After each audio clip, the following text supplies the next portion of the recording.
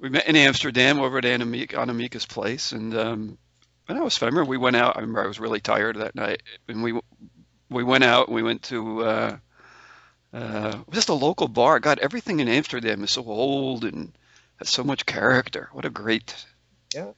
city. What a The great. apple pie. You have to remember the apple Oh pie, God, that though. was good. Yeah, the apple pie. Yeah, and that We, was we I think it was right after the SAN conference in the first SAN right. conference Yeah, in Europe as well. we had the yeah. We were all at the conference, Yeah, and then and I know and about you through mainly through Chuck because Chuck and I are very good friends. right. Yeah, and that's why I know you through Chuck. Chuck, Chuck must yeah, have said you got to yeah. check out Gino Yu. Ah, So yeah, and we had a brief time there in Amsterdam. It was kind of an intense time though. We went out. We just had yeah, you're probably an intense guy. oh, oh, thank you. Are you? Okay. I guess you are. I think that's good because we God knows what could happen when we get together in an interview like this. So just a more formal introduction. Let me just flip to your Huffington Post page again. Yeah, you've written articles for Huffington Post. That's pretty cool. Yeah, I know Ariana through TED.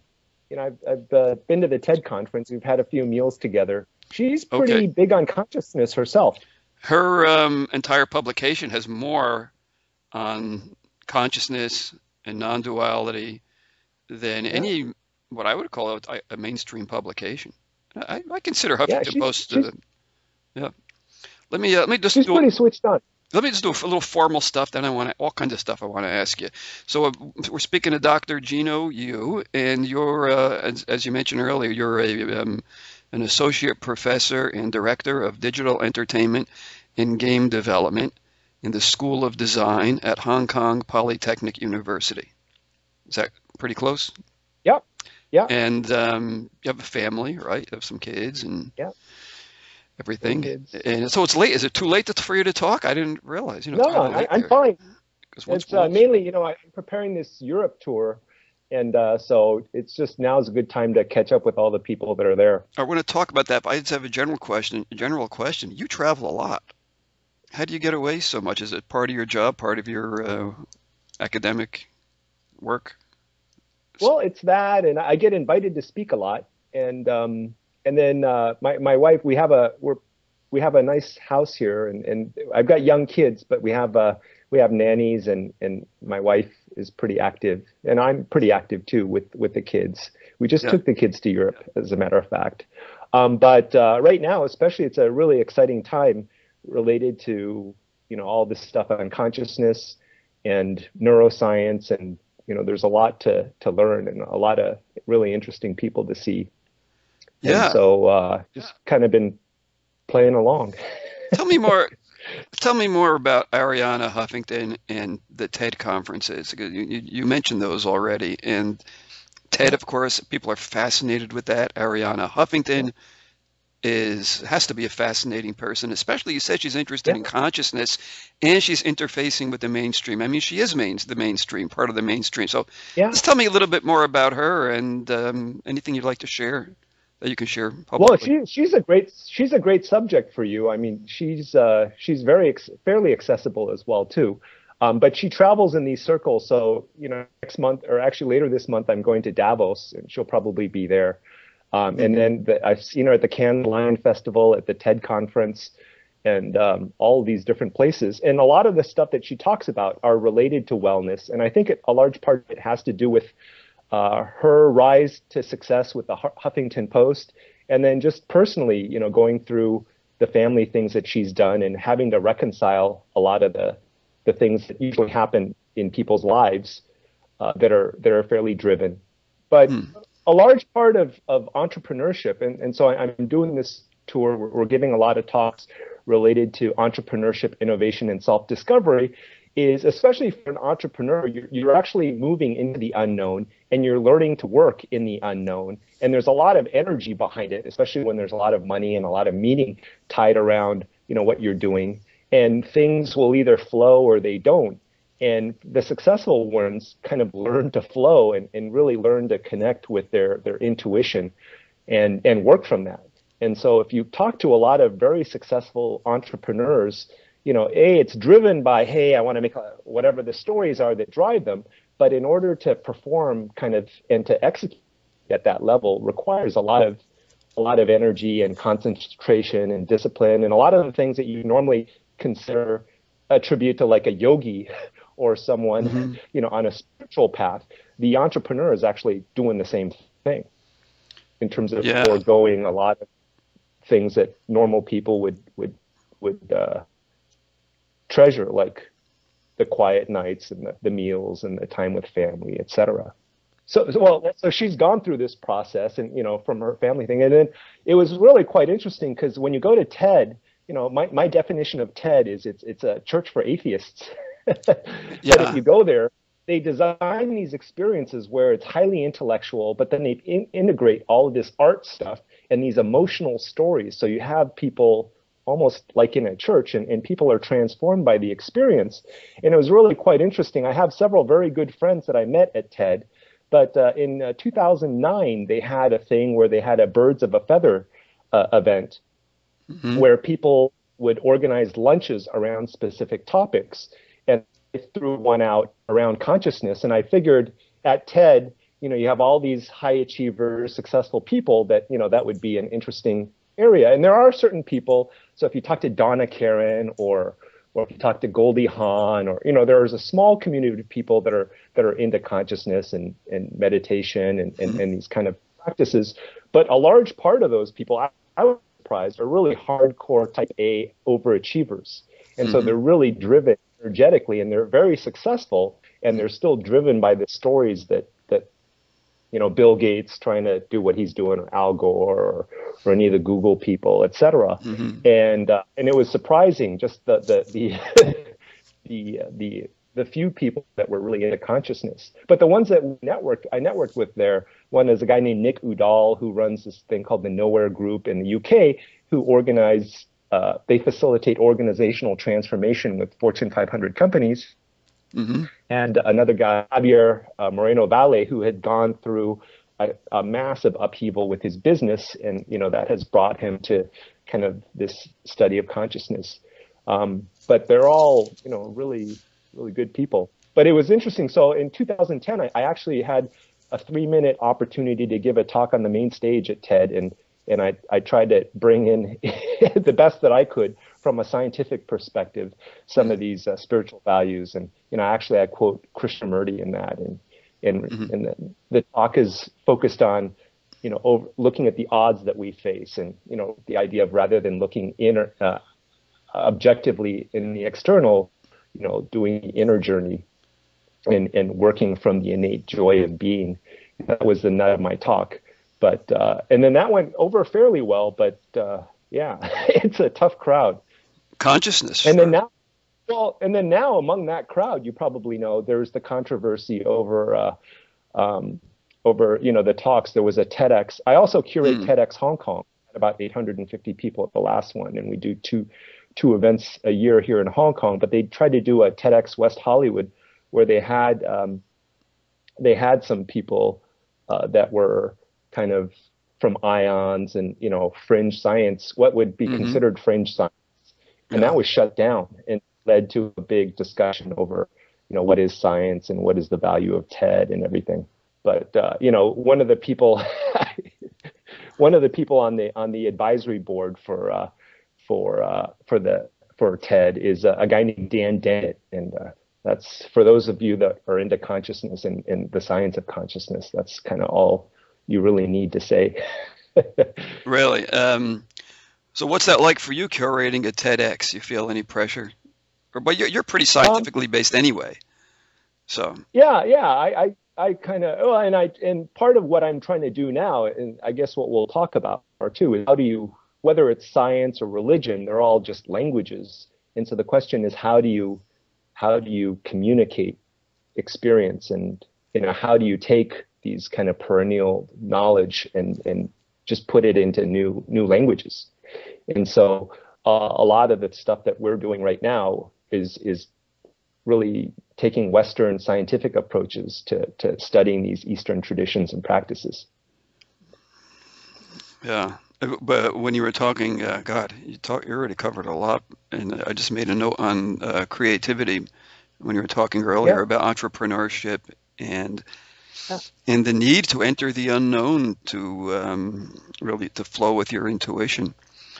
And this basically, sounds like the roots of creativity. And I was watching the business station here, and the Canadian business station. They were interviewing a guy named Peter Monk who founded Barrick Mining. They have gold mines, a very established mining company. An older man now, he must be well into his 70s, and he's retired CEO.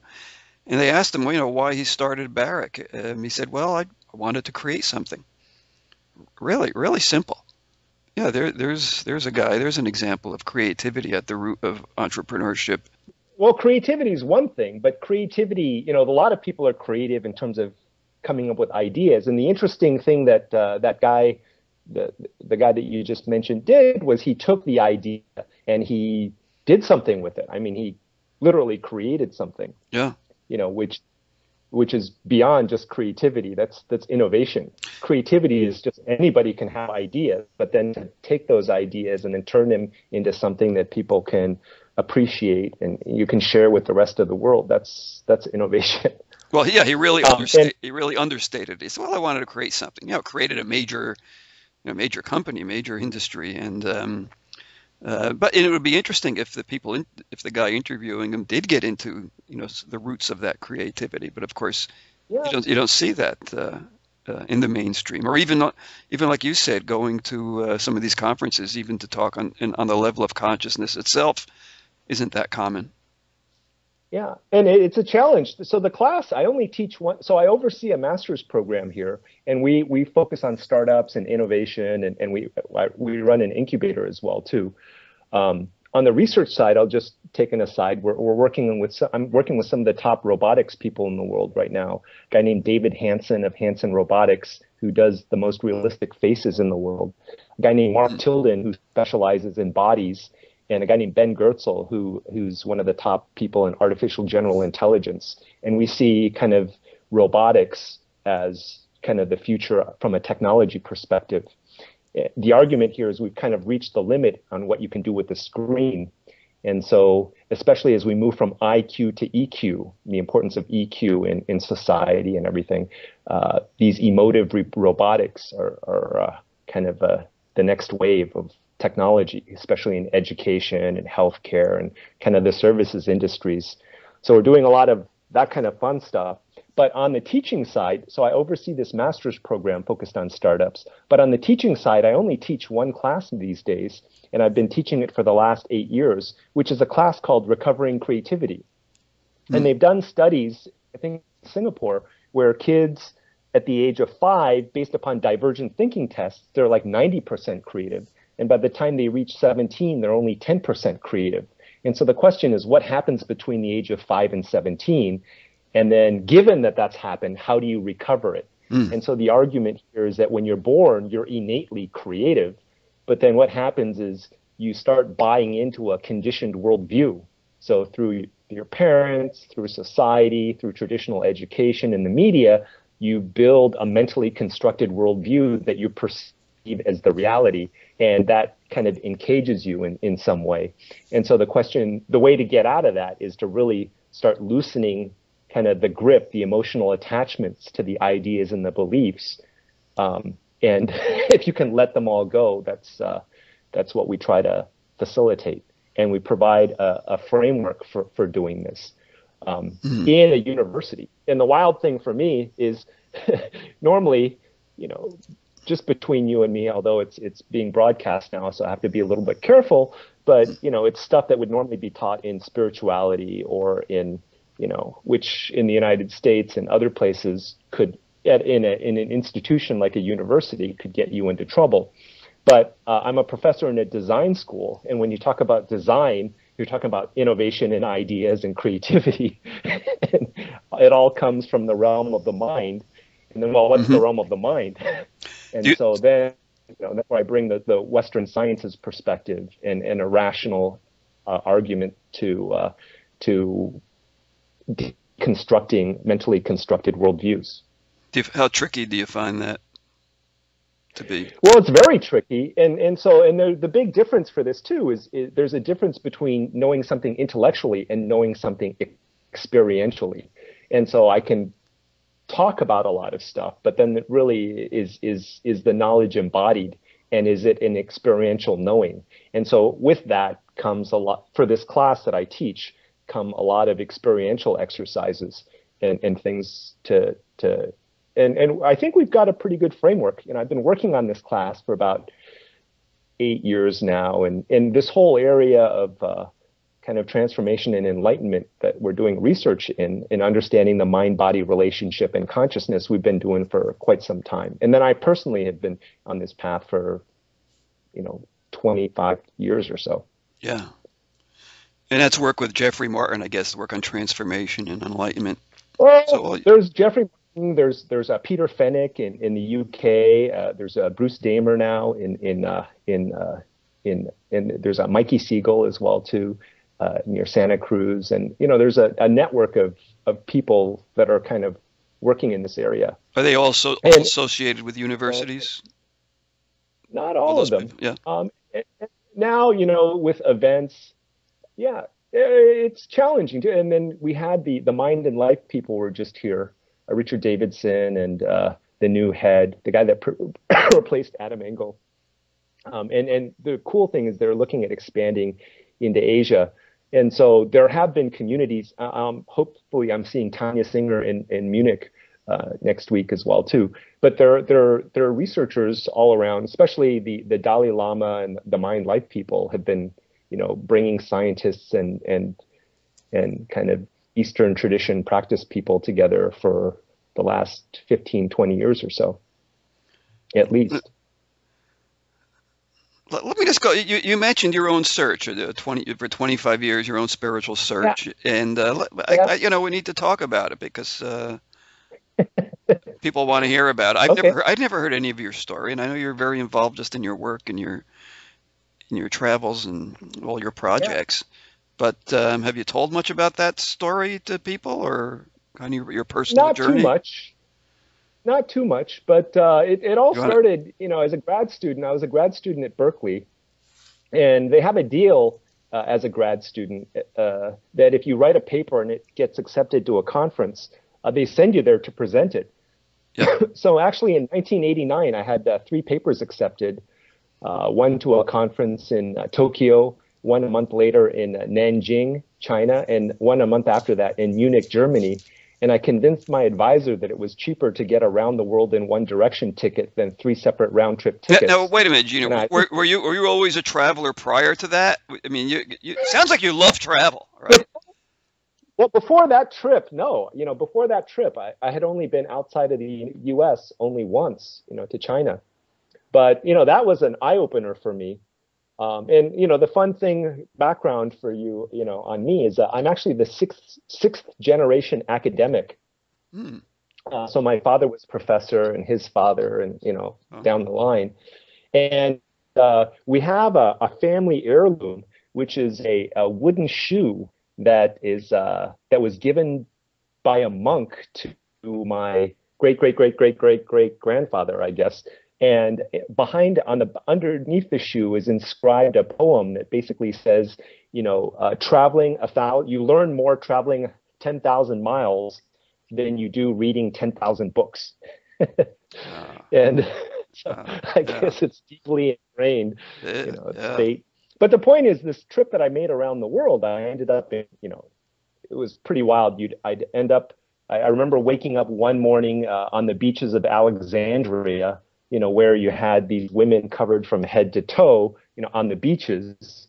And the next morning I was in Antiparos, where there were these naked Scandinavian women running around. And so, just the different cultures around the world and just through these, for me, it was quite fascinating seeing these different cultures where you have people growing up with completely different backgrounds. Yet, when you talk to them and you make eye contact, you can establish a connection pretty easily. And so that led into this inquiry into, what is the commonality of man? What is it that allows us to communicate and to kind of share experience and to commune and to bond and empathize and this kind of thing. And then for me, I personally had an awakening experience in the early 90s, around 91, 92. And then that changed everything for me. What happened there? Things got kind of surreal. And you know, the typical, you probably hear the story a lot, but this, you know, lack of sleep and you know, highly energized mind. And so we've studied it, and I've got language to describe it a lot better, but you just kind of pop out of your mentally constructed worldview.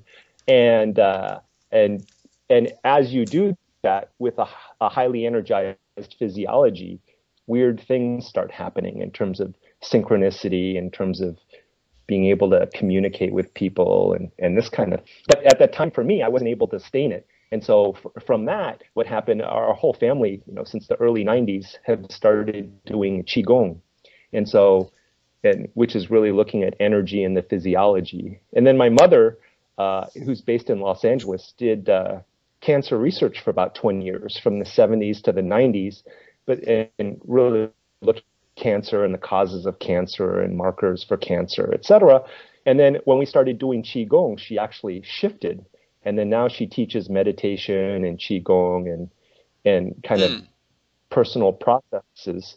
And, you know, if you want to look at the cause of cancer, it's pretty clear that, you know, assuming that there is a mind-body connection, mental conflict leads to physiological conflict at some level. And so we've kind of, our whole family has been kind of on this path.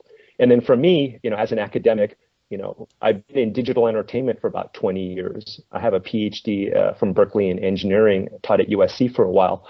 And then really it's looking at how, and for me, coming around, it's really looking at how does media influence worldview and physiology.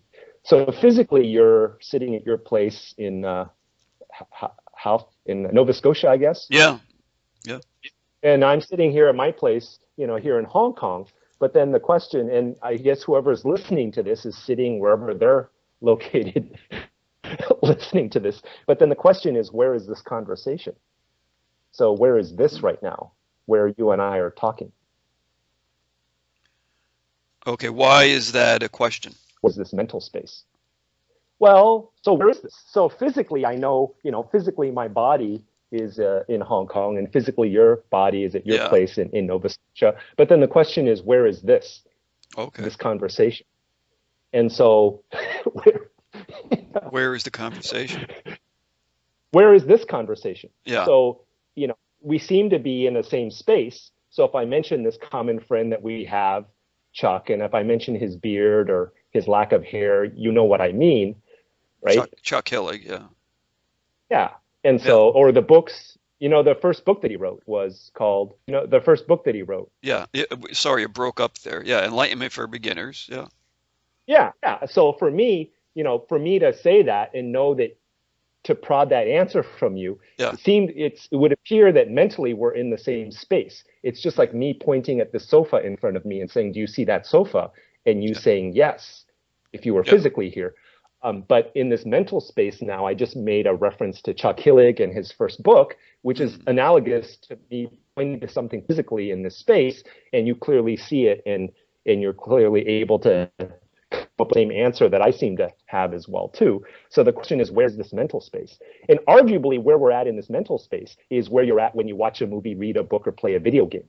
And so what's the implementation of this? So my background as an electrical engineer, you know, if you look at a computer, there's a relationship between the hardware and the software.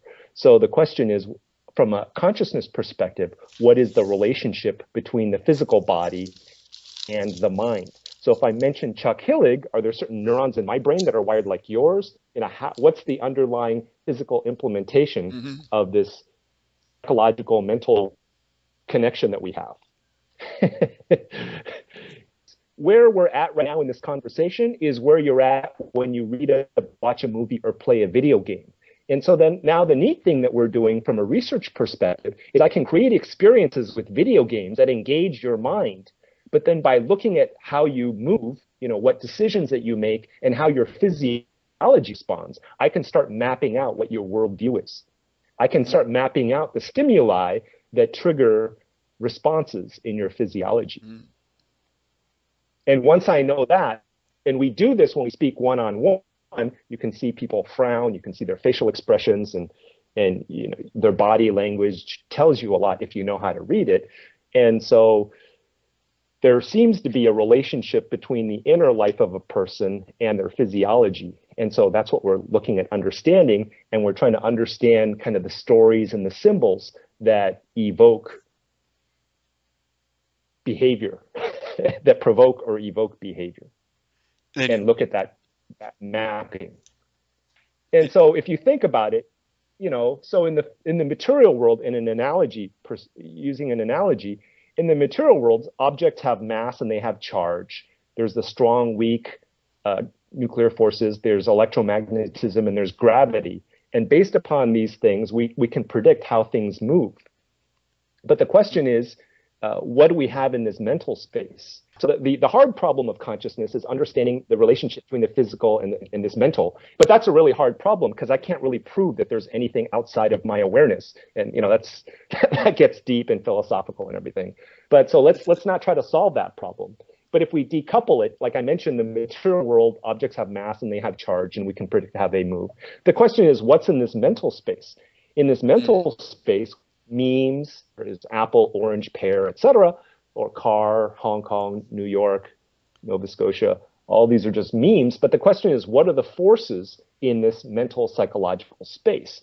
And so, you know, I can talk to you very kindly and politely, or I can, you know, talk to you more forcefully, and I can yell at you. And arguably, if I yelled at you, there'd be more force than if I talked to you. That would be like more forceful, arguably, than if I just whispered or talked to you politely. And so the question, and we can perceive this, but what's the force motivating the action? And, you know, so if you look at passion or desire or these forces, ultimately they're going to map to the physiology. And usually they'll map to some emotion. And so for most people, they're acting from fear, need, or desire, which come from a mental framing of the experience of the moment, rather than arguably underneath the mental reality is an underlying experience that's present within everyone. And the best way I can describe that with words is that right here and right now, it's good to be alive. And so the question is, how do we get people to connect to that and to use that force and work from that force versus the conditioned forces that are driving them from their conditioned mind based upon their previous experiences and the conditioning that they've taken on from that? Yeah. I mean, does that make sense? It makes sense. It's beautiful, really. I mean, to boil it down, it's good to be alive. Has tremendous implications. I mean, the implications are endless and tremendously as profound as you could imagine. But the neat thing about that is that if you can feel into that, if you can really feel into that, there's like a vast amount of energy there.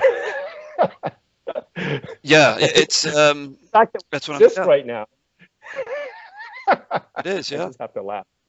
And so the thing is that if you can connect to that, and there's nothing you really then have to do, then the question is if you can connect to that, and then rather than using the stories to drive the action, use awareness. You know, just look at the emergence of that which is arising, and then act from the innate joy of being. That gives you a sensitivity as well, too. And so the question is, can you connect to that and then work from that? And then really, literally see the life as it presents itself. Now, the challenge for that is the mind is going to want to make up stories and, oh, how am I going to pay rent? What am I going to do about this? Oh, that guy screwed me last time, et cetera, et cetera. But that's just story in the mind. And so the definition of enlightenment that I have, which is very simple, is are you able to distinguish between what's coming physically from what's around you in this moment versus what's coming from the mind? So actually, everything that we're talking about right now is completely in the realm of the mind. And that's very different from the room that I'm sitting in right now, and the smell and the light and the speakers that I have sitting in front of me. And you know, I'm in the music room here, and the sofa, the feeling of the sofa that I'm sitting on, and that's completely different. Yeah. And this ties back into physiology again, because mind and body arguably come together in emotion. And we know the stimuli. So if you look at the autonomic nervous system and all of these, of how the physiology reacts, the physiology normally, fear and anxiety and all these other things were developed from a developmental psychology perspective to keep you physically safe. But what happened was, as we went from the brain stem to developing the limbic system to developing the cortex, where a lot of the thought and ideas come from, is as we develop that, it uses the same hardware, using the software hardware analogy again, it uses the same hardware. And so, adrenaline, ATP, all these chemicals that get thrown into your bloodstream when you're in a fight or flight response happen when, if I say, hey, someone's stealing your car right now, Jerry, it's the same physiological response, although nothing physically is threatening you right now. And so, but from the physiology's perspective, it doesn't know the difference. It doesn't know the difference between a psychological trigger and a immediate physiological trigger happening in the moment physically. Yes, right. And so if you can bring yourself fully present, for most people in the first world, right here and right now, everything's fine. And arguably the natural state for that is joy. And so then the question is, what are the forces motivating action? And or what is action, really? Yeah. Well, if you want to go to that level, I'm just trying to explain things rationally here.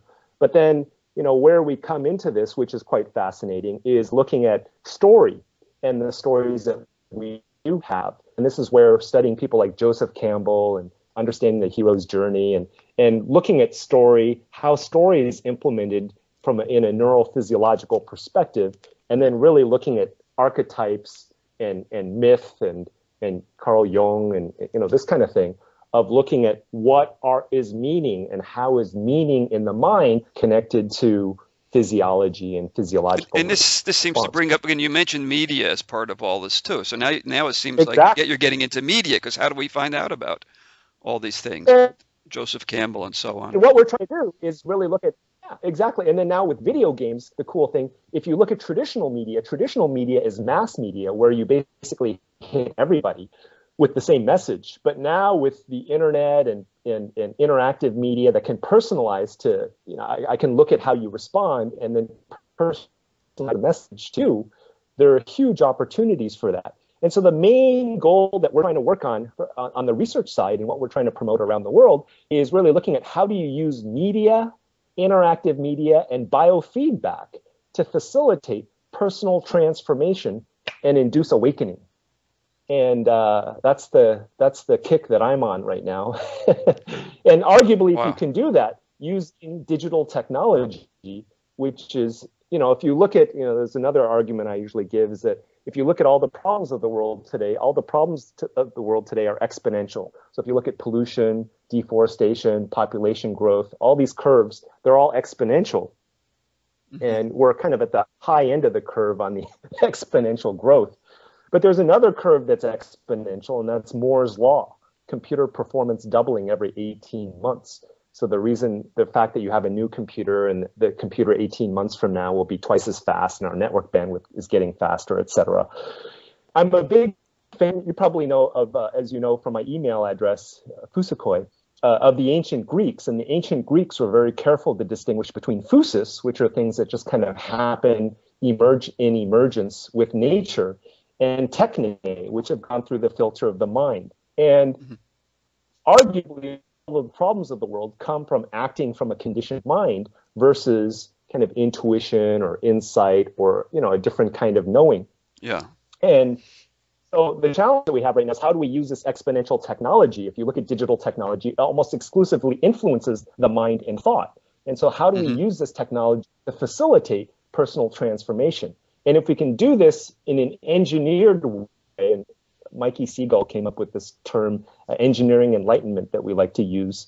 If we can do this, use this exponential technology to facilitate transformation, on a way that scales globally, the premise is that if you break the whole world up, you have world peace. Yeah, it's kind of like riding Moore's law with this technology you're working on. Yeah, yeah. And so we're really looking, it's a very multidisciplinary and interdisciplinary, approach towards trying to facilitate these and then we're right now started in media, but with Bruce Damer recently, we started experimenting with psychedelics and have some really interesting results. And we have a really good theoretic framework as to how all of this kind of happens and works, which is maybe beyond the scope of this this interview. But that's what psychedelics are you working with, and can you say a little bit about the nature of the studies? Not too much. No. Mainly because they're illegal. Okay. All right. But Burning Man has been a great platform for doing experiments. Yeah. What do you like about Burning Man? I'm sure there's a lot of things. What are some of the benefits? Mainly I'm surprised. A lot of the really, I was surprised at the caliber of the scientists doing psychedelic work that are at Burning Man.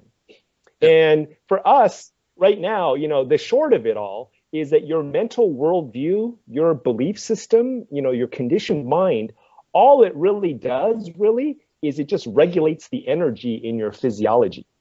So like when you get into an argument or something like this, or something good happens, you feel very energized. But if you get bad news or, depression, and so manic depression and all of these other areas are just the inability to regulate the energy and the physiology because of some kind of conditioned worldview. Mm-hmm. So the way that they're experiencing the moment processed through their belief system is suppressing or over engaging certain aspects of their physiology in the production of energy or chi or prana, or and this is something that we're exploring. And what psychedelics, especially things like LSD, do is they're like a nitrous hit. They give you a burst of energy, which normally will just push through your conditioned worldview. But if you have like a guided thing going on where you've got someone that can bring you to a different state that's stable, that's Mm-hmm. stable and maintainable, Mm-hmm.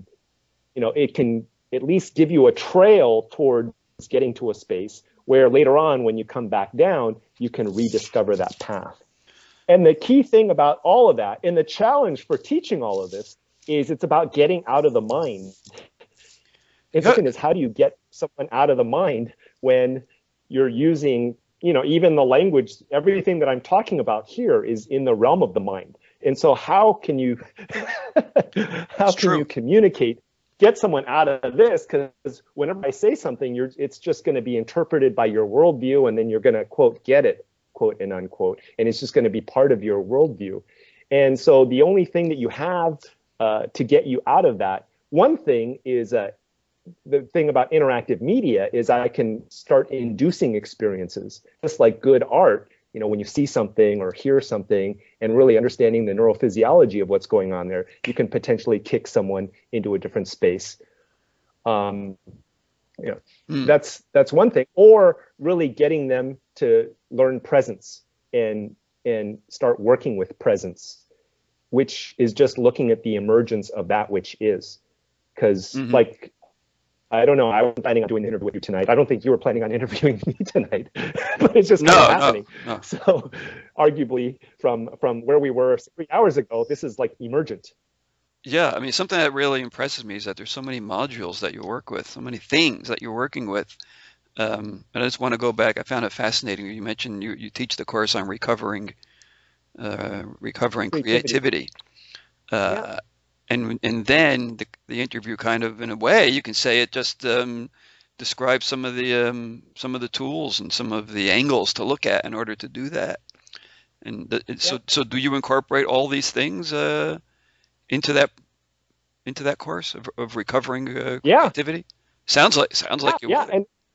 And we come up with new ways of doing things as well too. So this thing that I'm touring right now, I'm pretty excited. This Europe tour that we're doing, and then I'm going to hit the United States in April, is this entrepreneurship, innovation, and self-discovery. And the tagline for it, just between you and me, is and I guess your community of people, it's entrepreneurship as a spiritual path. So Is that risky to use that word spiritual, or is that what people want on this One of the particular things that tour? we were talking about is how do you get people outside of the mind? Well, Yeah. in our community, well, if you're talking to entrepreneurs that are type A people, that's the last thing, and they're, it's woo woo. And if you talk to scientists, the term woo woo comes up a lot and stuff. Yeah. But the whole point behind it is traditional way of teaching. You have like the Gita, you have the Bible, you have books that tell you that are rules of how to live, right? Yeah. And in there, you're dealing with a cultural, societal framework for how to act and how to find God or how to find yourself or what have you. And you have to interpret them based upon your belief system and your knowledge, and it gets deeper and all this other stuff. But it's still kind of in the realm of the mind. Rather than that, especially for entrepreneurs, whenever you have a passion, when I mentioned emotion is a force, whenever you have a strong passion working through a conditioned worldview. So when somebody has something they really want to do, and it's acting through their belief system, and they're working with or against the unknown, which is the material world, space and time, there's an opportunity for transformation. So rather than giving somebody a belief system to adhere to and to live by, the question is, can you work with a person's existing belief system and help? And as they work through their belief system, cultivate transformation and facilitate awakening through that process. You probably know there are certain things you try to do. Sometimes when you try to do something, it's fairly, like, you probably know right now we're being interviewed, and we're doing this interview, and it seems fairly effortless. I was like, you're like, hey, I'd like to interview. And I'm like, well, what about now? And you're like, what about 20 minutes? I'm like, okay. And so it seems like this is flowing fairly fluidly, but I'm sure you have other people where you've tried to interview them and it's like, oh, we can't get the timing right. Oh, I missed. And then, oh, we tried to interview and then the connection goes down, and I don't know, whatever things may happen fairly effortlessly. Okay. And then other things, it's like, no matter how hard I try. Okay. Well, exactly. So my point exactly. And so there are other things, no matter how hard you try, it just doesn't work. Especially, you probably know, especially when you're dealing with relationships and everything. Or, if I'm trying to raise money or I'm trying to build a market, part of it is you just have to, a large part of this, if you talk to successful entrepreneurs or business people or anyone that's relatively successful, they end up, you have to have innate talent or whatever, but a large part of it is being at the right place at the right time. And so the question is, how do you do that? How do you do it? I mean, is there a how to that at all, or is it always the right place and the right time if your Well, mind is free? Well, yeah, and so again, it's looking at what are the forces that are motivating the action and how the reality is responding. But most people will tie it into story. It's like, well, this happened because it's his fault, or she did this, or he did this, and and then the mailman didn't deliver this at the right time, and then we had a network glitch, which I don't know, whatever. But they'll tie it to story rather than really look at the emergence of that which is, and look at the dynamic between what within me is trying to do something and how is the reality responding. The emergence of that which is, and how does that interact? What did you just say? The emergence of that which is, and looking at how one is responding to their environment. Well, what the forces are motivating the action or the intention or whatever, and how the reality responds. And so and then really look at things first. You can still look at things within the realm of story, but then really looking at things mythically, almost, in terms of what these symbols represent of what's going on, but then really looking at it from an emergent kind of as an emergent phenomenon, and looking at how things show up. Is this another way of saying of just seeing things as they really are? Well, there is, and this ties into, I'm having some discussions right now, and there's big differences we have with some of the people in the non-dual community between this kind of integrated versus dissociated form of kind of non-dual awareness, I suppose.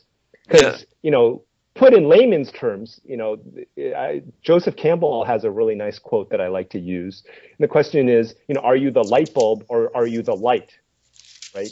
Mm. So when you see a light, there's light and then there's the light bulb. And the light bulb usually metaphorically represents the body and who I think I am physically. And then the light is just consciousness that's enabling all of this. And so for most people, they identify with the light bulb. But who you really are from a non-dual perspective is the light that is all of this, literally. So the awareness of this. So the dissociation is a dissociation from realizing that you are the light?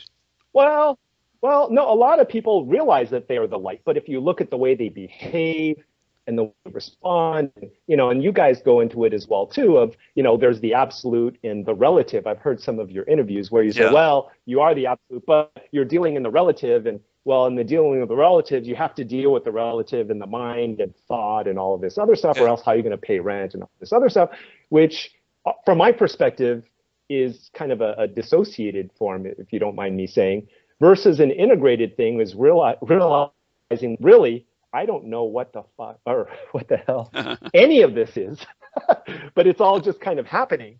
And, it's really keeping with the inquiry and, wow, how is this? What is this? But knowing that right here and right now, good to be alive and things are just kind of happening and things show up and you just kind of flow with it.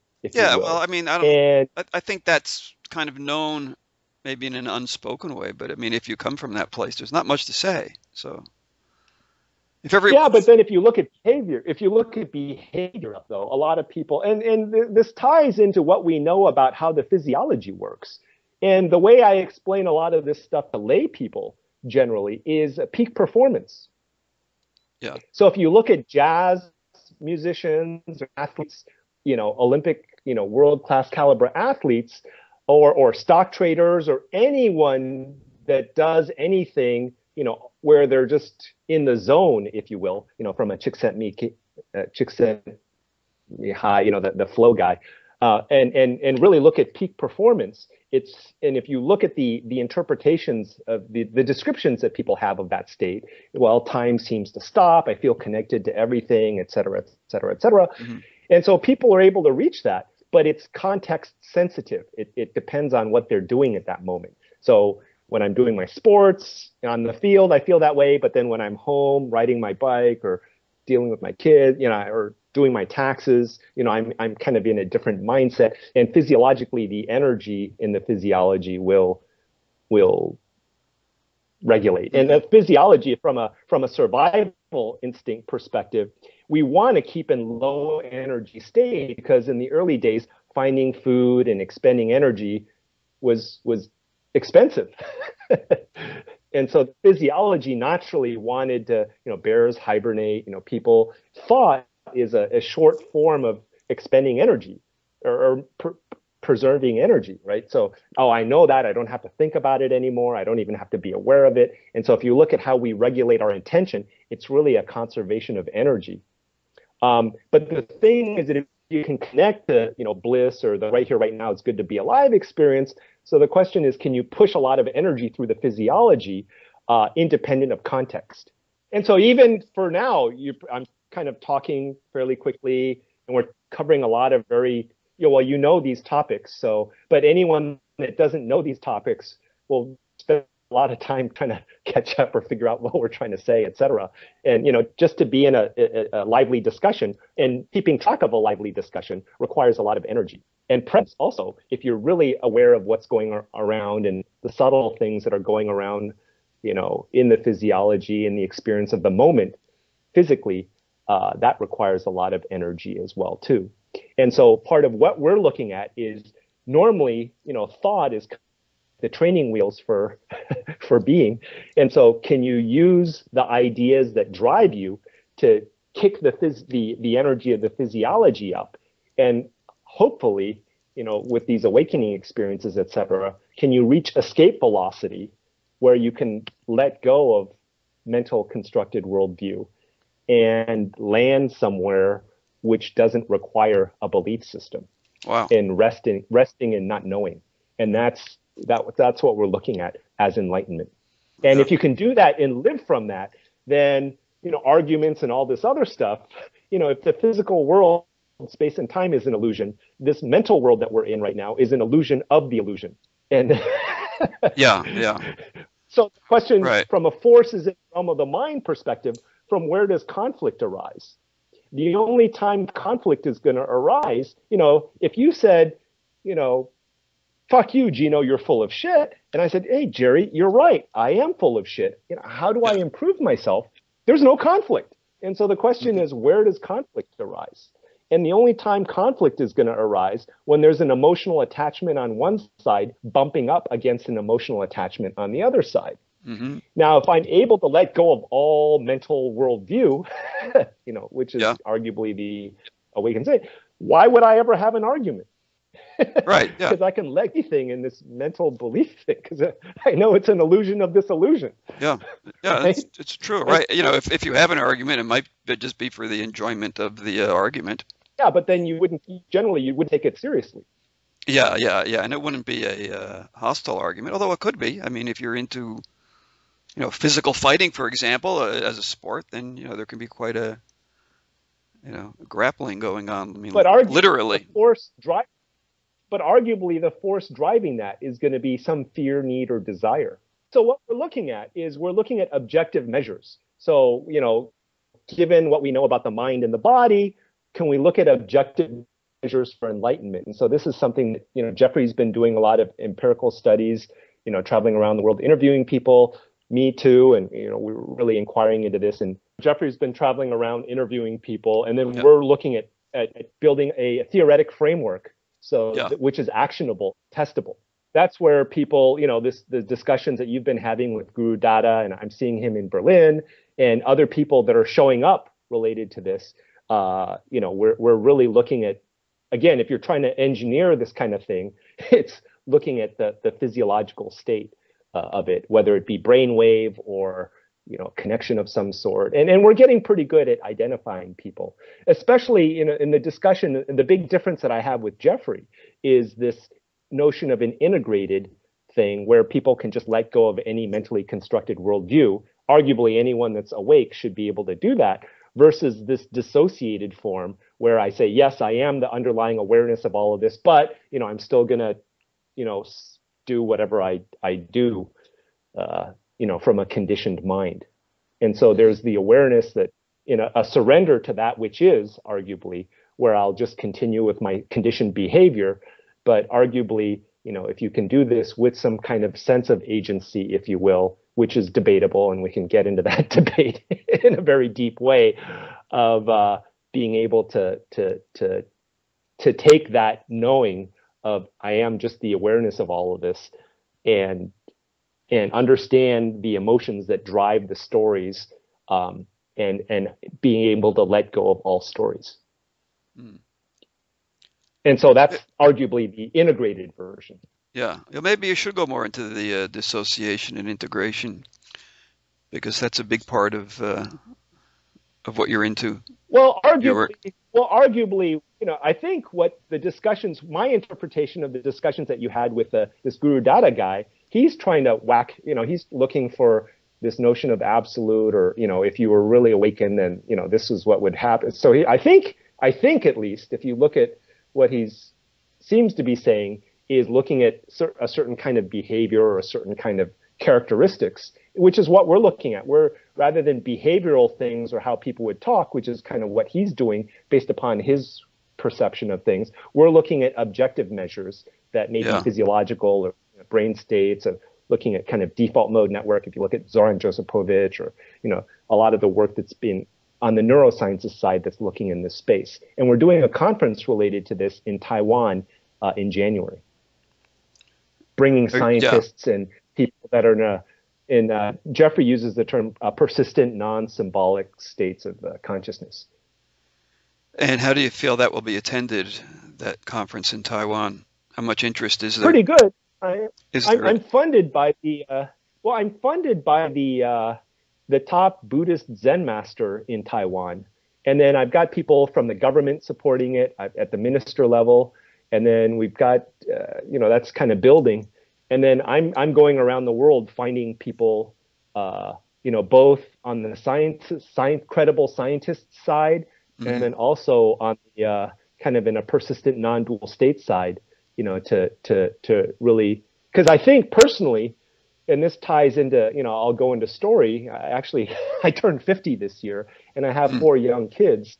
And if you're going to try to do one thing, as a professor at a university, which this is all story, but I only have 10 or 15 years at most of professional work left. Hmm. And so if you're going to try to solve one problem, what problem are you going to try to solve? And this is the problem that I'm looking at. And Yeah. arguably, if we can do this and achieve world peace, that would be great. Although Yeah. everything Yeah. is as it be in this moment, but this is just the journey that I'm on, and the reality seems to be supporting the effort at the moment. So I just keep playing along. Well, I mean, people access media. People, all living people have physiologies to deal with. All living Yeah. people have mental states. We have our own life energy, and so it sounds like all you're doing is putting it all together so that people can live from an awakened state instead of from Or the get to that state, arguably. Yeah. yeah. But, who's doing all of this anyways? Well, I don't know. I mean, you probably if you yeah. I mean, how do you feel about it? Who's doing what you do, what you apparently do? Well, I have no idea. And I I'll just ask keep you. bumping into people. Well, I Yeah. have no idea. I keep bumping into people, and things seem to just be flowing along. But we're trying to, from a we're trying to build community and just raise more awareness in this space. And the reason I brought that whole story in is because I can really personally, and this is maybe an ego side or whatever, but I can think of no more worthwhile endeavor at this point in time. Right. I mean, I feel that I'm pursuing the same thing in my own way, and have been. The question is, how do we come together now and and identify the people who's doing what, and try to really work towards engineering this.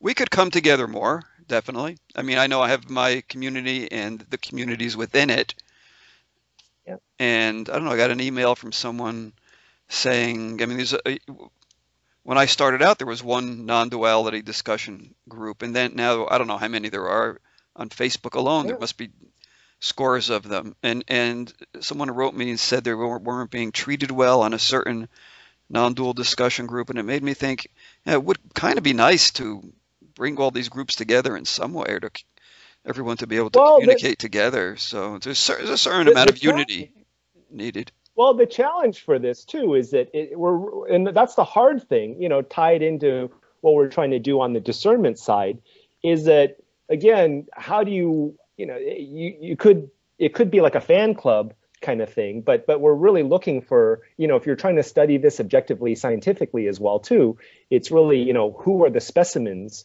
and the challenge for communicating all of this is it's all inner experience. So you really can't, for you, even with your Guru Dada discussions, it's like, I think I know where this guy's coming from, but there's all this projection and all this other stuff. But then, how do you identify people? And then can we get like people that are really, quote, know what they're talking about, unquote, and can communicate it in rational, kind of objective, means. And building that community is fairly small right now. But there's a Yeah. lot of interest, just like there are tons of Christians, but how many people are really, really, really living it?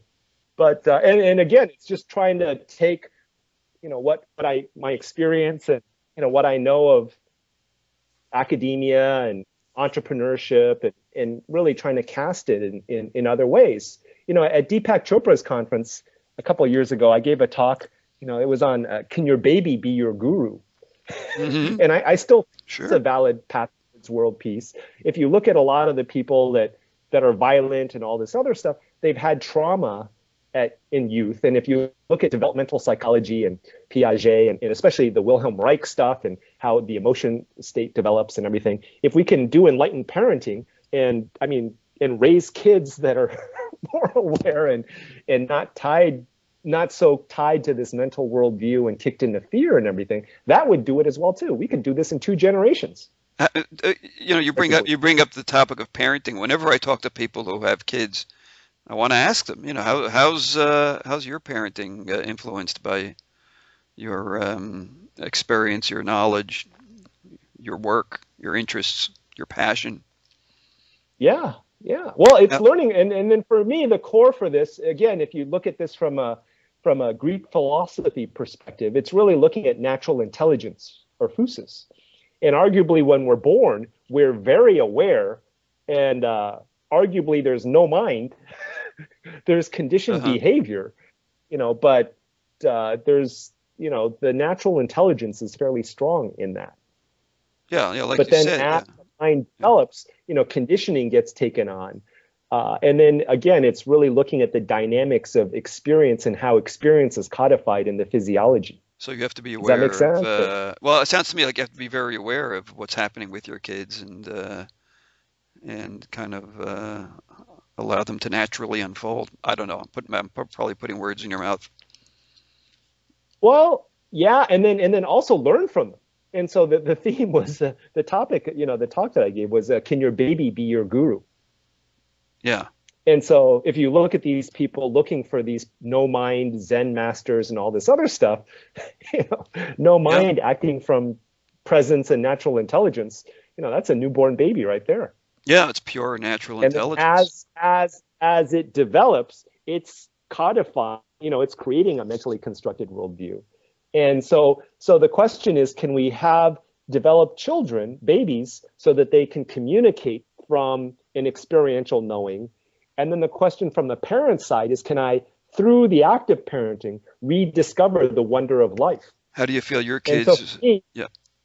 well, uh, I just, they're all works in progress and stuff. But and yeah. then it's me and my wife, Mm, which and we can go through the whole surrendering to another and versus and this is another conversation. But the question from a path towards awakening, arguably, is, can you surrender to another person? mm. So in the intersubjective of one person and another, can you let go of your mental worldview and literally surrender to another person, through deep empathy, etc.? And then if you can do that, and arguably another person is conscious and can communicate in language that you can comprehend, then the question is, can you then kick the energy up even higher into surrender to that which is? So Hmm. as reality plays out and emerges and things happen, it has a certain, I don't want to get too new agey on it, but frequency, or, there's certain things that just kind of happen that seem to appear in a pattern kind of way. And then can you kick the energy up to be sensitive and aware and responsive to that which is emerging? And that takes a lot more energy, and it's a lot more subtle. When you talk about kicking up the energy, and earlier you mentioned qigong, is that a method for doing that, or do you have anything else more specific to say about kicking up energy? Well, qigong, and so the interesting thing about this, which is a good way of getting people into this, what I usually do, because ultimately language is used to communicate experience. And if I'm using language and we don't have a common semantic reference, then no amount of talking is ever going to work. And Hmm. so the trick is to find the language or the context which kicks people up into like the zone, if you will. And so for many people, whether it's running or biking or sports or playing music or whatever, you just use that context. And then, but what you try to do then is you try to, from that, make them realize that the energy and the physiology relates to how their body physically feels, how they're breathing, where the stress Hmm. is and all of this other stuff. And so if you say, well, wherever you're at with that, rather than being aware of what's around you, be aware of how you're breathing and cultivate somatic awareness of just being aware of how your physiology is when you're doing whatever gets you there. And then the question is, can you maintain that in your physiology, you know, Sounds like on. decoupled from context? Yeah, well, you sort of referred to that earlier, talked about that earlier, and then you talked about the objective measures for Yeah. enlightenment. And so this sounds like ongoing practice then, can you maintain that level that you've kicked up to, independently of a context in which you might typically find yourself in the zone, independent of that. Yeah, and the psychology, because it wants to conserve energy, will naturally go to a lower energy state, right? Hmm. And then we will make up story and story is what regulates the energy and the physiology.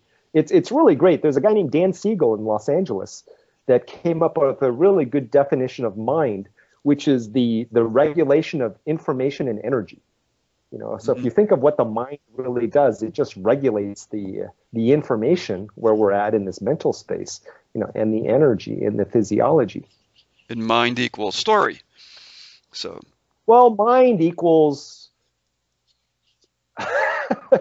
whatever the potential is. And so here, this is quite interesting. And this ties into this natural growth of this stuff and why I find manic depressives so fascinating. Is because manic depressives have had the mania side. They know a heightened, high energy state because they've been there and they know the surreal things that can happen in that state. But the issue is they just can't maintain it in the physiology. Now, if you look at most people, the physiology, it wants to conserve energy, but the physiology also craves the high energy state. And so the reason why people drive cars, fast cars, do drugs, have crazy sex, whatever rocks their boat, it's because they really like to be on the edge where the adrenaline is kicking and they're in a high energy state. hmm. Why jump out of a perfectly fine airplane, right? Hey, there's a feeling of oneness and all this other stuff. So there's a natural tendency for the physiology to go to a high energy state. And so arguably, if you look at a baby, from being a baby to becoming Ariana Huffington, for example, you're going from a low energy and through the trials and tribulations and experiences of life, you're aligning the physiology to generate more energy and to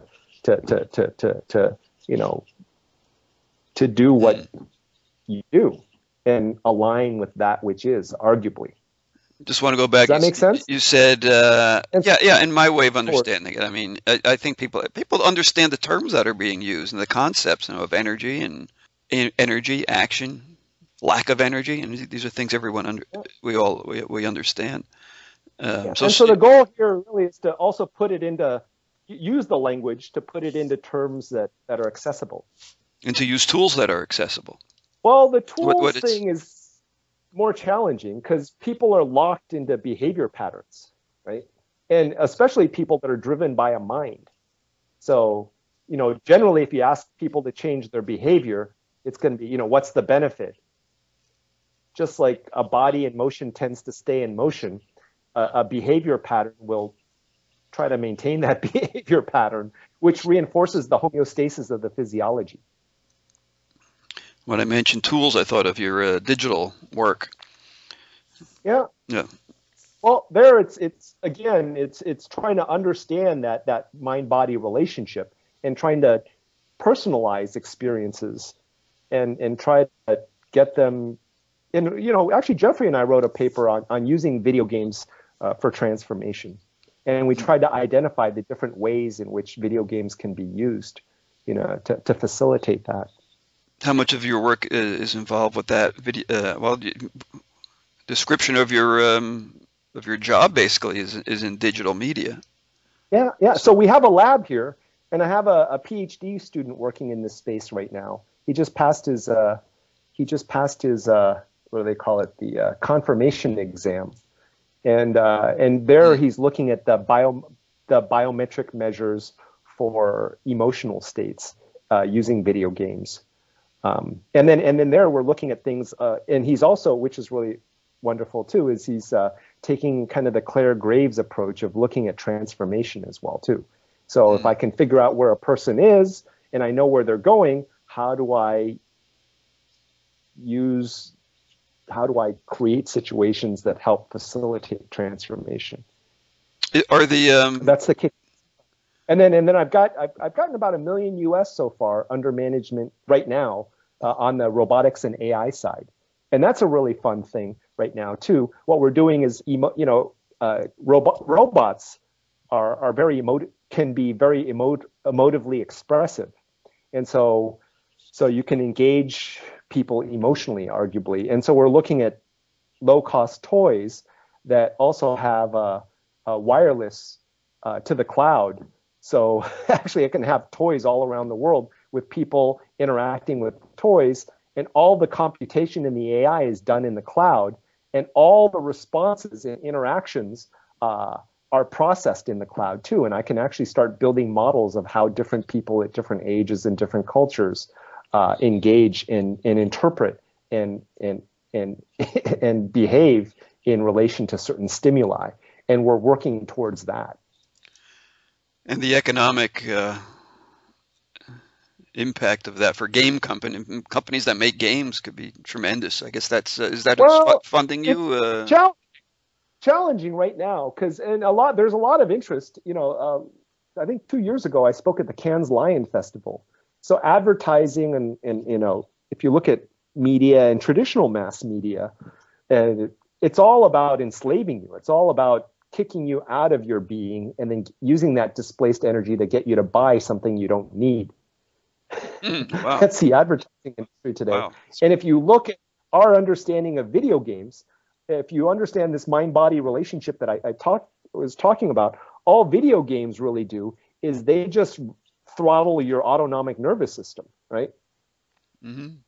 So they, the fear, the anxiety. So you're basically messing with the autonomic nervous system and dopamine, the reward system in the body. Mm-hmm. And so it's if you look at video games in that way, it's just using the natural processes in your body, in your physiology, to kick all of these hormones into your bloodstream to give you an experience.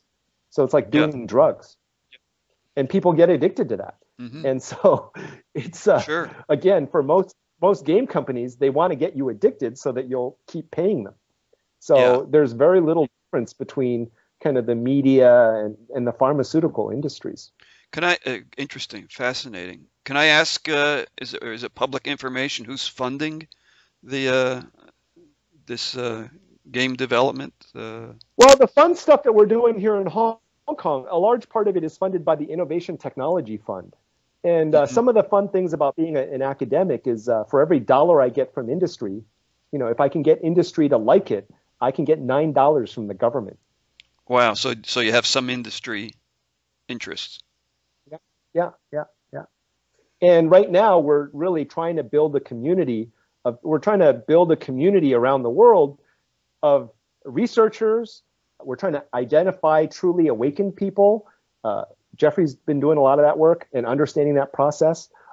We're looking at building a research community, practical, published, credible scientists that are working in this space. And we're looking for entrepreneurs, because once you create and come up with the results, there are a lot of opportunities for products and services. If you look at the Consumer Electronics Show going on right now, there's a lot of watches that will look at your sleep patterns and track your behavior and monitor all of this. So there's a lot of commercial opportunity for this. And we're looking for people that are sincerely interested in funding this kind of work as well too. And that's stuff that we've only just started exploring and tapping. But again, just like they say, this is more from a spiritual practice thing, but when the student is ready, the teacher will appear. I figure, when the project's ready, the funding will appear. Yeah. Well, I mean, there's a lot of money out there, and so it just has to be channeled into what you're doing. Well, like you say, your work and the money find each other. Yeah. And then recognizing. But again, the challenge is, a lot of people are coming from different worldviews and opinions, and especially in this area, and the whole, touching different parts of the elephant. What is all of this, and can we come up with a theoretic framework or an objective way of studying this, or even a viable approach, towards this? I've spent the last 15, 20 years trying to figure out, and I'm just sharing with you, some of the findings that we've had and the approaches that we have and the understandings that we have. But, there are a lot of different belief systems out there, and there are a lot of people trying to do this, right? Yeah. Or work in this space in their own kind of way. And so, but we're really, again, If you're going to do something in this life, why not Does this? yeah, does that give you a lot of hope, knowing that there's not just you and your group, but the other groups? Well, Who- and this is the subtle thing, because there's this hope assumes that there's something that needs saving. Yeah, And if you look at the news and the media and the stories, then if you try to breathe the air in China, or you know look in Africa, or there are all these stories of things that clearly, from a story perspective, need saving. But you from a wisdom tradition perspective, and it's fun because you guys quote. I'll just throw this in here because you guys use the Gita or the Upanishads or whatever sutras. For hmm me, the thing that captures everything is, if you ever read the text to the only spiritual text that I use in reference is Pink Floyd, Dark Side of the Moon. yeah, And the last line for that is, everything under the sun is in tune, mm, everything is as it should be, yeah, but the sun is eclipsed by the moon. And mm, in the previous song, called Brain Damage, they say, if the dam breaks open, every day the paper boy brings more, and if the dam breaks open many 2 years too soon, I'll see you on the dark side of the moon. And in the first song, Breathe, they equate the sun to the unity consciousness. mm, And so that which is not accepting what this is the conditioned mind. yeah. And so Mm. it's like, well, why are you doing what you're doing? And I'm very serious and I can rationally explain it. But to be honest, I have no idea what any of this is. Yeah. Would you even say that you're doing it, or that or that it's being done, or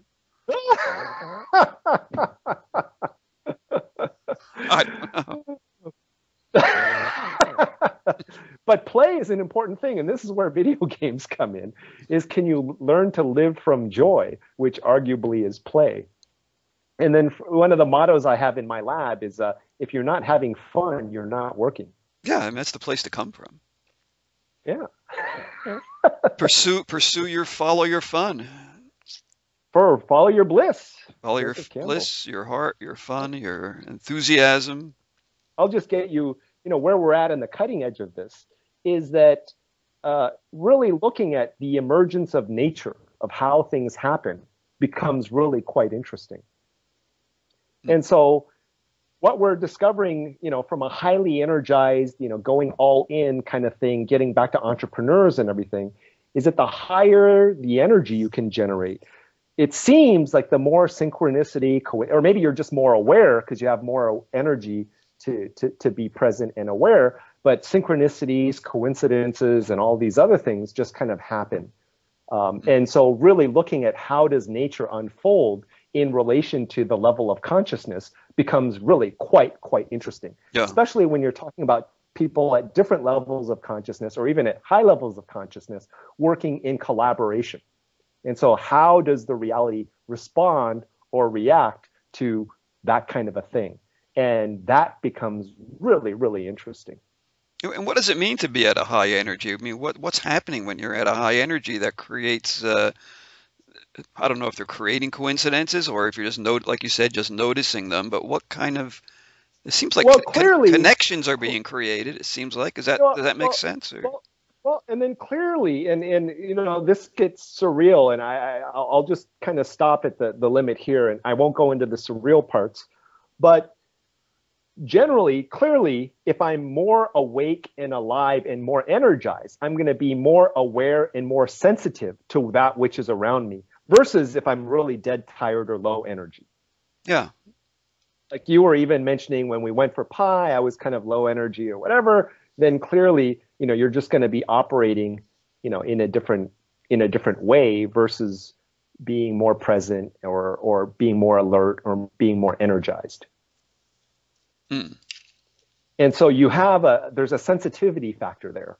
So if I'm more alert and more aware, I'm going to be noticing a lot more things than a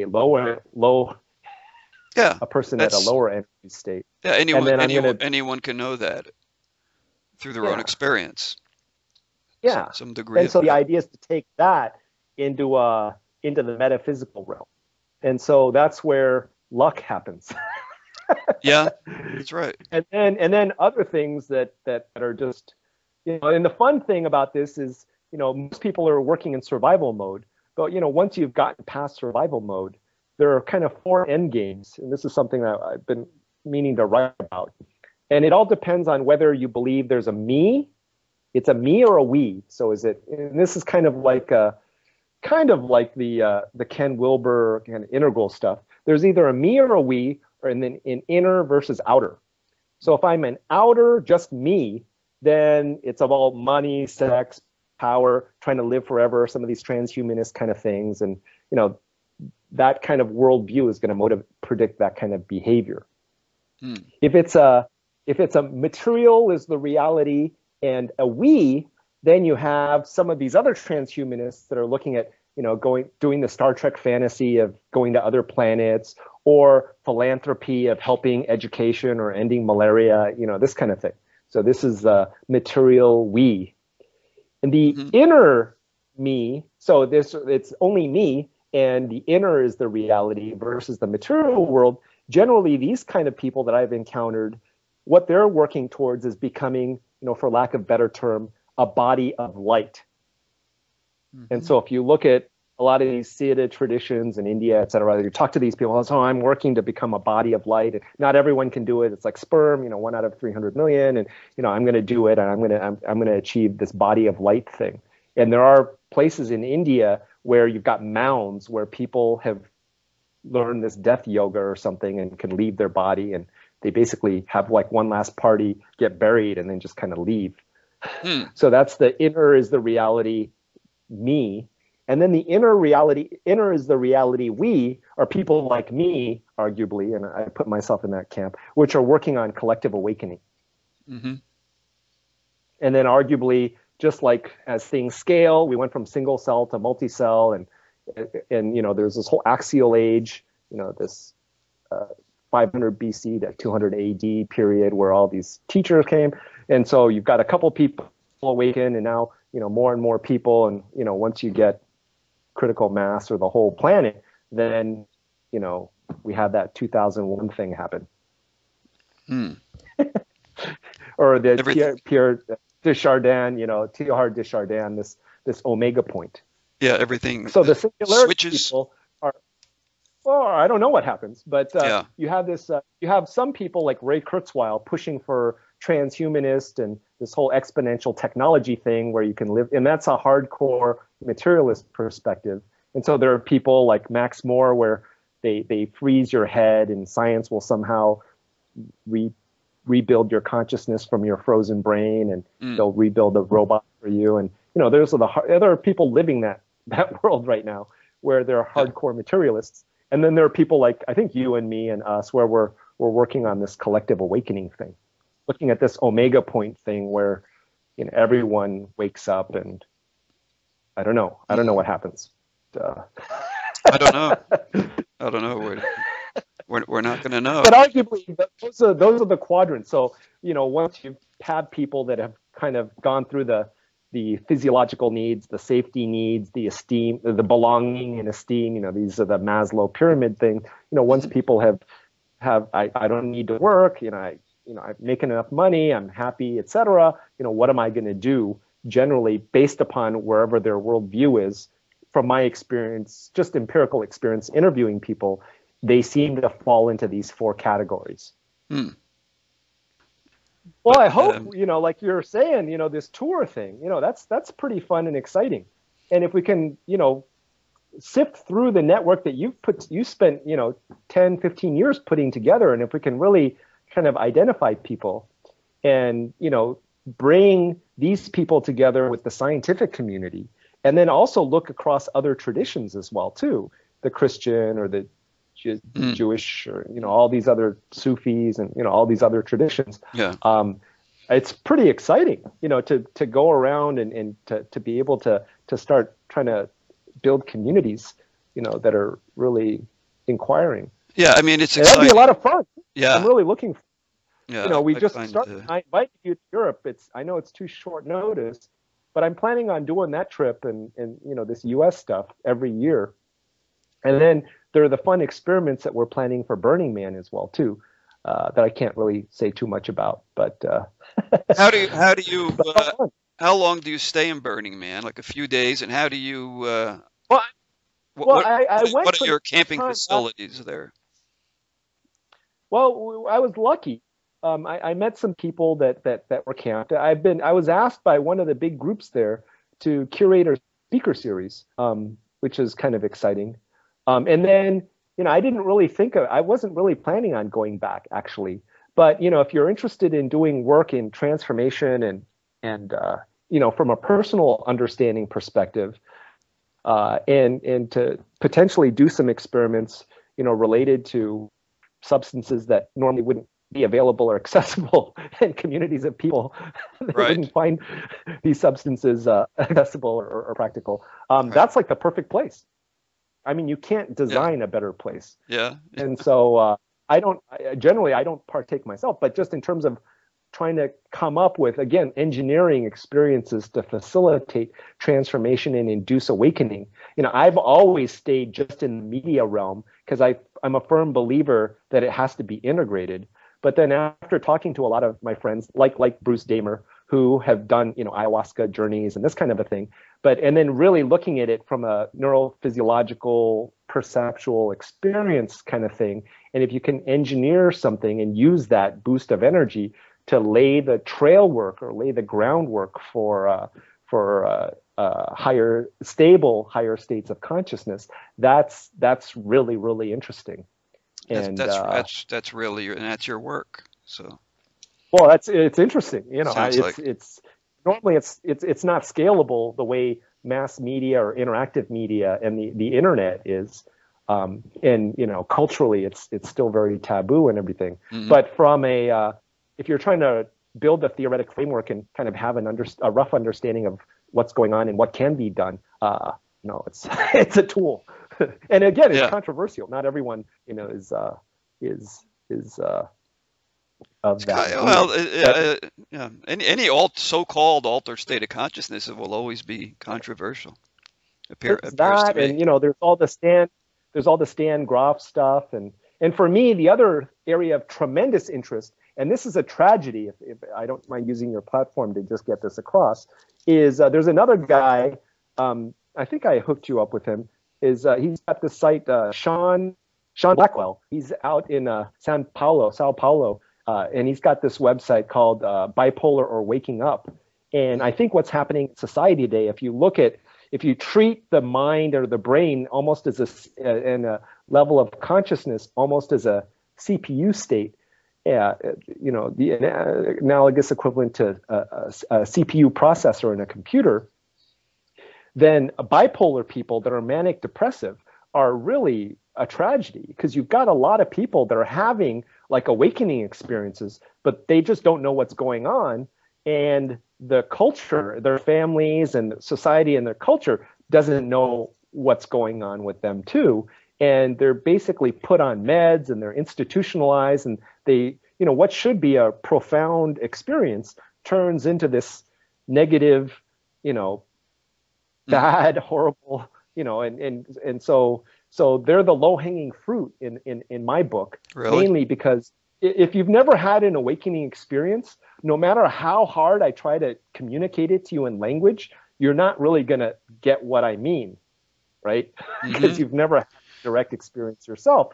But at least for these manic depressives, they've had like some kind of manic experience. So they hmm kind of, when you start talking about this, like, oh yeah, I know, this kind of thing. hmm But the issue is that their beliefs, they're not able to shed or discard their belief system, almost like stages of a rocket. They can't let that booster stage go. And so it's just giving them practices to try to stabilize that. But right now, it's just they're being institutionalized. It's just sad. It's tragic. But Or if we can come up with, and so this is some of the experiments that we did at Burning Man, where we took people that were manic depressive and kind of gave them some practices and then got them off meds. And the fun thing about it is that, the interesting thing in terms of just empirical observation is that when you have a person manic, their brain is just spinning really fast, and it's disconnected from it's not integrated into their physiology. But when you get like a normal person talking to a manic person, it's like a fast CPU talking to a slow CPU. It's just going to think and dance. It's just predicting everything that the slow CPU arguably is going to do. And it's very difficult for them to communicate. But the thing is that if you can get someone arguably that is awake and can rev themselves up, go to a higher energy state, you can actually match them energetically and then talk them down and then just go, well, focus on your breathing, and just stay with presence, and then just get them back in their body. And then once they can get a couple nights sleep, they should be able to integrate a lot better versus becoming dependent upon meds.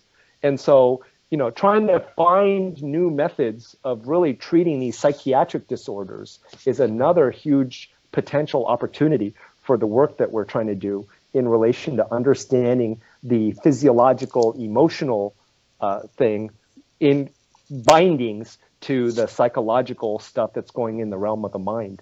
And to try to build communities and try to build new practices where you can, if you have, imagine like a community of awakened people and people that are having kind of bipolar issues, to be able to ground these people and then use these people as for scientific study or just inquiry. I mean, that would be like huge. Yeah. I just had this vision that might match your vision a little, of a community, of a global world community, and consisting of professionals who are also committed to this collective awakening. Yeah. And now you open the door of psychiatry. Yet another huge arm of your work. It really ties in with everything. Yeah. Well, again, it's this binding of this mental, the memes that are in the realm of the mind with the processes of the physiology. And, that's really what the study of consciousness kind of is, in understanding a person's worldview.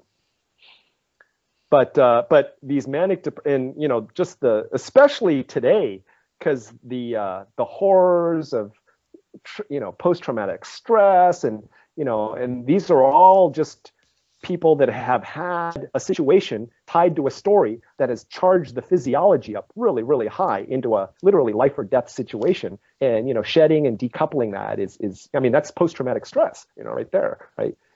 And, just helping people unwind their conditioning, or using the energetic state that they were able to achieve and then being able to ground them and to stabilize them and just decouple the thought process from the physiological state is huge, I think. That's kind of cool. You find that Burning Man is kind of a free laboratory in a sense.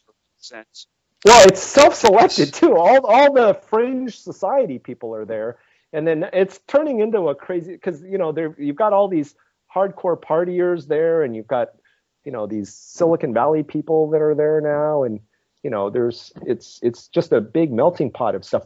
Just for this whole psychedelic community and for people interested in trans. And if you think about it, the wild thing about Burning Man as a festival, it's almost engineered for transformation.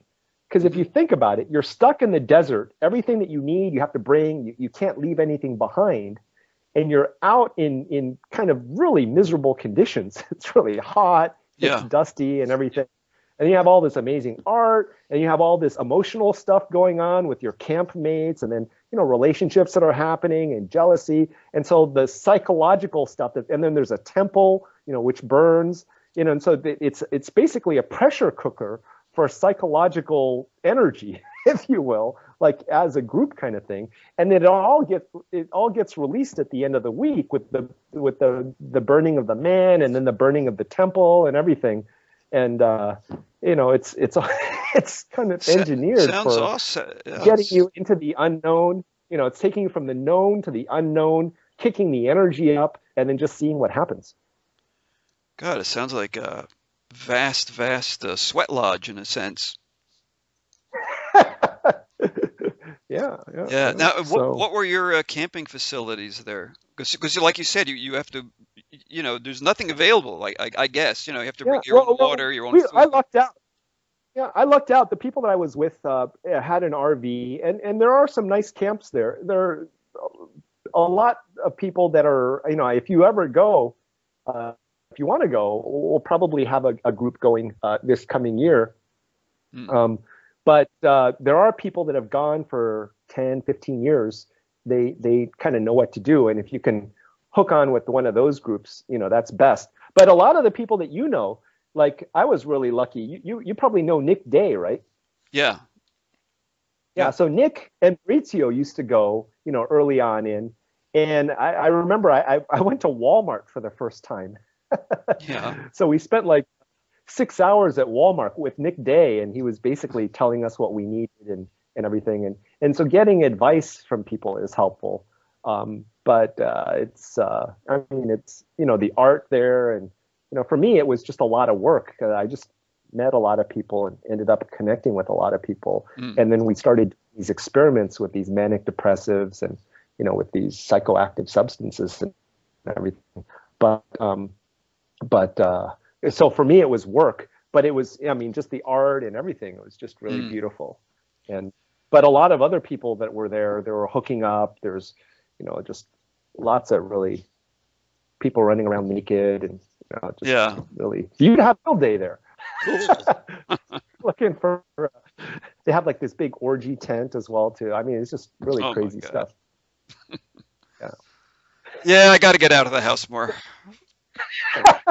Well, we should do these road trips. You had this idea, and I'm kind of doing this thing in Europe. We'll be in the U.S. in April, but and I'm planning on doing this annually, at least for the next 10 years. And so yeah, I'd love to plan with you, see what we could do. Yeah, yeah. My thing would be to, like I said to you just in chat, would be to, using just online to kind of seed some meetup groups in different cities and Yeah, wherever you're going around the yeah, world, so that when we yeah, get there, there's actually a meeting happening, and then yeah, maybe yeah. Yeah. then when we leave, we can follow up and Well, if you could, keep it if we can going. figure out, if you can figure out a way, and this is something I've been trying to encourage Maurizio with sand and everything. But this is again one of the beautiful things about TED is they did this TED conference which was more mainstream and more inspirational and everything. But then they as an experiment they did this TEDx thing. So yeah, actually I'm the curator for TEDx Hong Kong, but there have been over, I don't know, 5,000 different TEDx events that have gone on all around the world, which are basically organized by local people using kind of the TED format and the TED paradigm, and they lend them the TED brand, calling Mm, it TEDx. yeah. And then they have a couple videos that people can show. And so they've got a really great network all around the world. And what I've been doing, actually for this entrepreneurship, innovation, and self-discovery program is I've been networking with some of the TEDx organizers. The one in Berlin is helping to promote the stuff that we're doing in Berlin. Oh, And I know the people mostly in Asia, but I'm kind of reaching out to some of the ones that are in Europe. They're mm, all kind of, ideas worth spreading. And, I don't really do the spiritual stuff so much, but in terms of innovation yeah. and entrepreneurship and, that these kind of heroes journey, the modern Hmm. heroes of today are the entrepreneurs, and reaching out to that community, that network is really good. And they've got some really amazing Great. Yeah. people. I think yeah. Sure. The interconnection of all the But if, TEDx but if you groups is could, amazing. yeah, but if you could do something like, if we could do something like that, either with the sand stuff that Maurizio's got, or the stuff that you're doing with these interviews and stuff, and and or even just building a bigger community. I know there are some groups. Actually, there's a woman I know in Toronto that I can hook you up with. Shoot, I have to Mm, remember her name, but she's got a massive media library. And there's another guy in San Francisco that I know that they've been trying to do cable channels and stuff before. And then a friend of mine I can hook you up with, a very good friend of mine, is a guy named Robert Lawrence Kuhn. And he's mhm. got a TV show called Closer to Truth that's on cable shows. And if you Google that, you can come up with his website. And he's got a bunch of interview stuff as well, too. Yeah. But to get people to really inquire into and his big thing is consciousness, cosmos, and God. And if you Mhm. can get, organizations or groups getting together, maybe even having dinners, sponsored dinners, or locally from local businesses in the community for that, towards supporting this kind of infrastructure, that would be really awesome. And Yeah. working towards something like that would be really great.